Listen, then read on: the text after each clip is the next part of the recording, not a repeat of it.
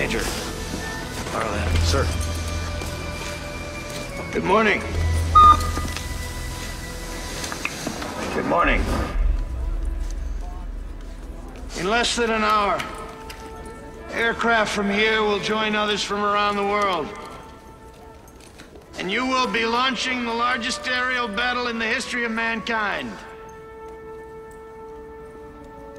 Mankind, that word should have new meaning for all of us today.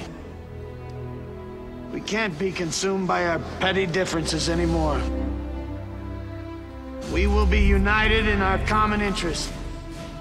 Perhaps it's fate that today is the 4th of July, and you will once again be fighting for our freedom. Not from tyranny, oppression, or persecution, but from annihilation. We're fighting for our right to live, to exist.